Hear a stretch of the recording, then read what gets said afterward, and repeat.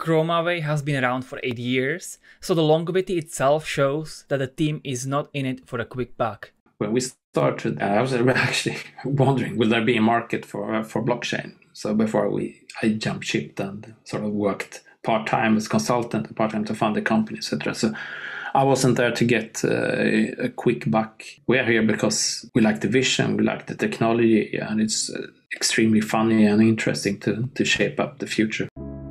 The token CHROMIA CHR is used to compensate block producing nodes and to pay transaction fees. As a difference from the other networks, it's the dApps that pay those fees on CHROMIA, not the users. And as such, the dApps can set their own policies whether and how they will ask the users for compensation. So adjustable fees, subscription models, freemium model, subsidized model, all is possible with CHROMIA. CHROMIA isn't proof of stake, yet staking is present to make sure the providers have stake in the ecosystem. The token release schedule is very clear on their website, showing that the most aggressive unlock happened in 2020, and for the upcoming 2 years it will continue happening mildly. There is also a burning implemented with some portion of the tokens intended for deletion to be sent to charities. As CoinGecko shows, the current market cap is about 110 million. Let's briefly see about the price action of the token. As usually, I always give you a little bit of the technical analysis of the token, of the ecosystem that I have been reviewing.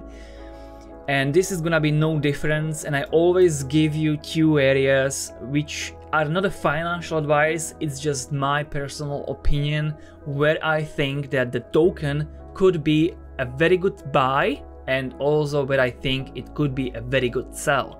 Excellent buy area would be around 7.5 cents. It's actually a level which was untested ever since we left that level in March. We left it aggressively there, and also is the top of the little DeFi summer of 2020. So this would be actually the green buy area if the price actually goes there. As for the sell area, as you can see, there is quite a lot of space left. So somewhere here I would design the sell area, and if we want to see where exactly the sell area should be, then we have to go to daily, and on daily we actually see quite few closes of the red candles and also closes of the green candles at the borders of my red area. So that's why I would give somewhere around $1.2.